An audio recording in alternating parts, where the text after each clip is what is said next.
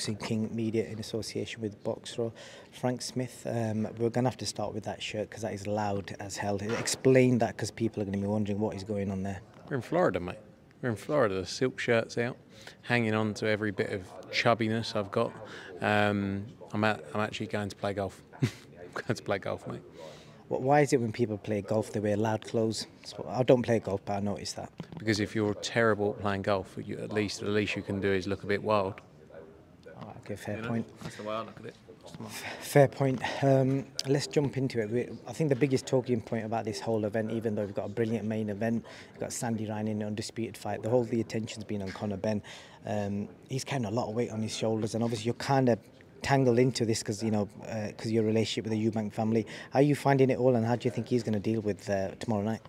Yeah, look, firstly, I would like to say, like you said, a tremendous show. Even before Conor was added, Richardson, Hitchens have paid a brilliant fight, real 50-50 fight, and Hitchens, we believe, has got a massive future. Sandy Ryan and Jessica McCaskill, another brilliant fight. The winner of that goes on to some huge fights, 24, and Amo Williams with a step up against Steve Rolls as well. He needs these kind of experienced fights because he's not far off from challenging for a world title, especially with his sort of personality. In the 160 division, there's not a ton of options out there, and I don't think I think 2024 he'll get a chance. Look, Conor Benn and the whole situation. Look, no one's been through more pressure and stress than Conor Benn in this whole situation. We've all been a part of the journey, but no one's been through anything like he's been through.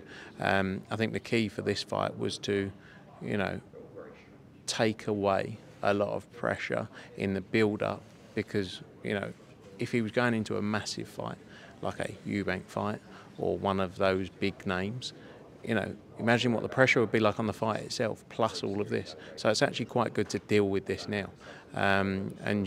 It's look, it's non-stop, isn't it? It's non-stop, especially from the British Boxing Board and Control's perspective. I've never seen them deal with anything like this, but so be it.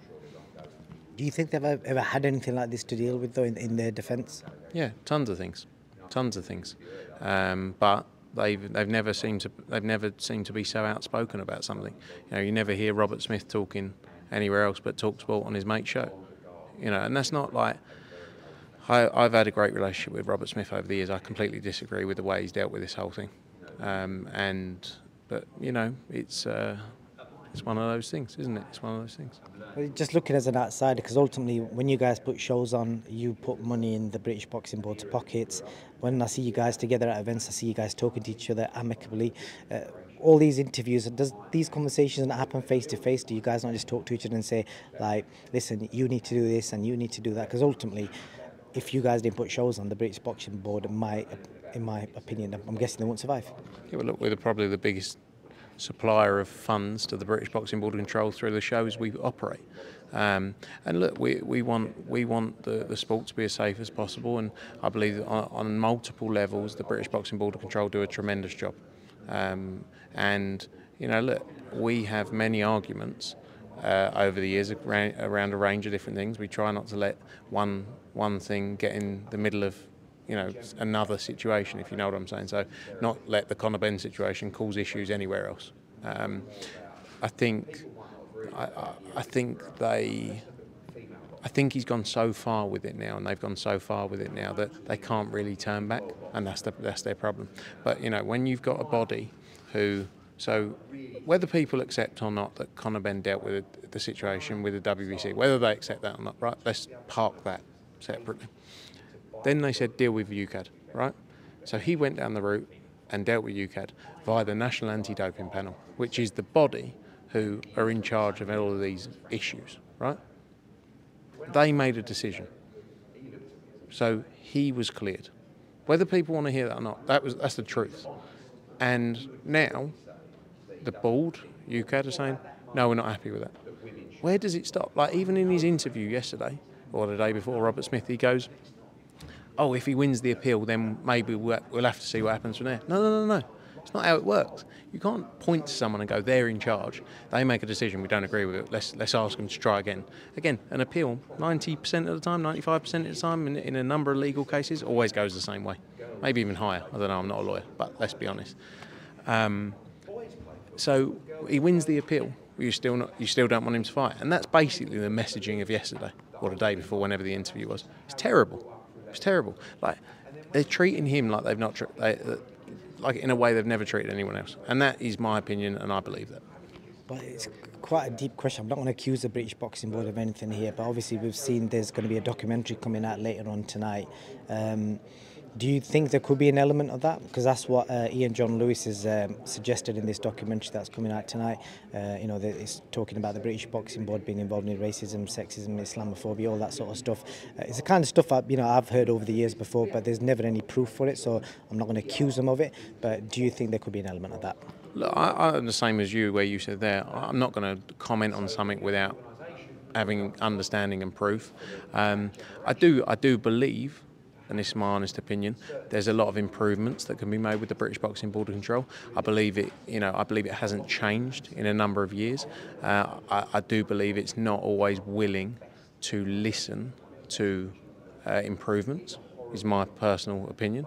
But like I said before, they do a very good job on a number of things. But at the same time, these accusations, look, they're not good. They're not good for the sport in any way. I'm not going to sit here and say I agree or disagree with them, because, like you say, without seeing proof or understanding, I don't want to jump into that. But it's not a good sign that multiple people are saying this. Maybe, obviously, we can only comment on it after seeing this documentary tonight. If we can somehow see it in the States, see what kind of evidence there is on there. The last thing I want to speak to you about, Frank, is your relationship with, well, not your relationship, but all the interviews I've seen recently about yourself speaking about Ben Shalom, and I think we sort of touched on it at Matchroom HQ. I just want to talk about that. Obviously, it seems like the relationship is kind of broken. But Ben, and I've seen a lot of the quotes that people have been quoting, you're saying Ben Shalom ain't going to survive long, and he doesn't know what he's doing, all that sort of stuff. But to my understanding, I think he's under 30. Do you rate him for what he's done, being under 30 and bringing Boxer to where he's brought him and got himself like a Sky Sports contract? Look, I rate him for what he's done. I rate him for what he's delivered. Of course, at that age, I don't rate the way he operates. I don't appreciate the way he operates. I'm a very straight person, right? If you deal with me and can have a conversation with me, and we're all cordial. Like, there's a number of people I don't get on with, but I'll speak cordially with, and I won't say a bad word about, right? Because I don't. What I don't agree with Ben Shalom is he lies. He tells multiple lies. He goes behind people's back, and he's slimy. That's the reality. So whether people think that's me going out of my way, it's not. I just tell the truth. So the relationship was never going to be. We were never going to be best of friends. But they're my honest opinions on it. I'm not a liar. Ask anyone in this sport. I'm probably the most honest person there is, and it's probably to the detriment of me. In reality, in a number of things, but I am. He's a liar, and that is my biggest thing. And he does a number of things which are underhand and slimy. Just on that point, again, I'm trying to look at it as a neutral body here. If he had them characteristics, I'm just curious, because when that Sky contract was available for any promoter in the country, there was a lot of established smallhold promoters, but he kind of come out the blue, out of nowhere. How did he manage to secure that? Just that curiosity, because surely these sort of things would have been about before. Haven't got a clue. And like I say, I'm not taking anything. Like you say, he's under 30. I commend him for what he's done to get into that position. Right, well done. But I'm not saying anything detrimentally in that way. Well done.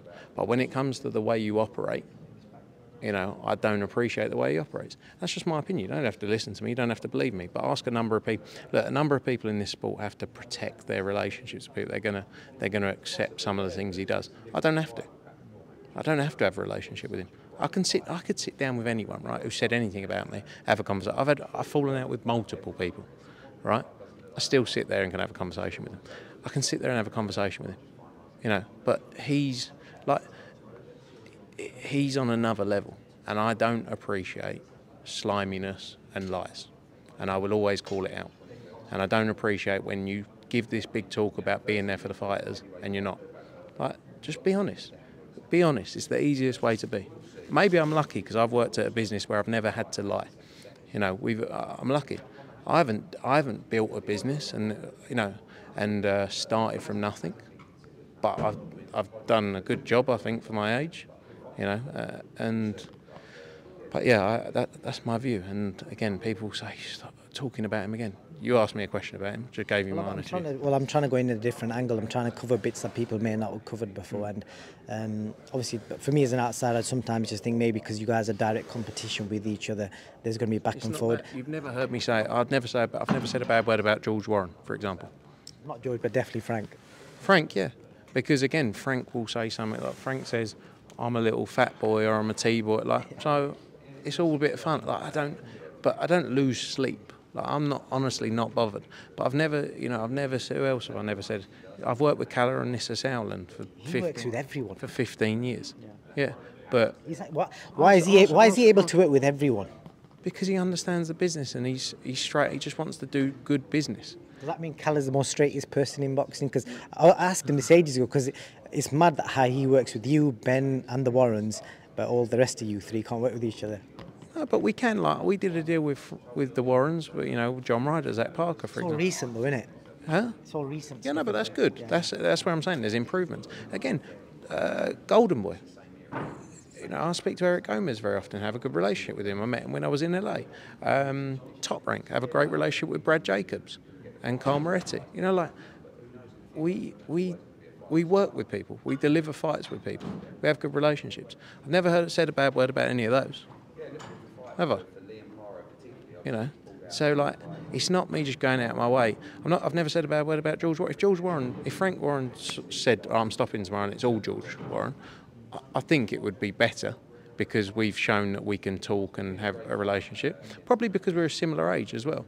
But yeah, I'm not sitting here making up shit about George Warren, for example, if you get what I'm saying, because it's not what I'm here to do. It's interesting because from our point of view, content creation wise, we kind of get along with everyone, and I will commend George Warren. He's like probably one of the nicest straight up people I've met in boxing, and that doesn't mean the rest aren't.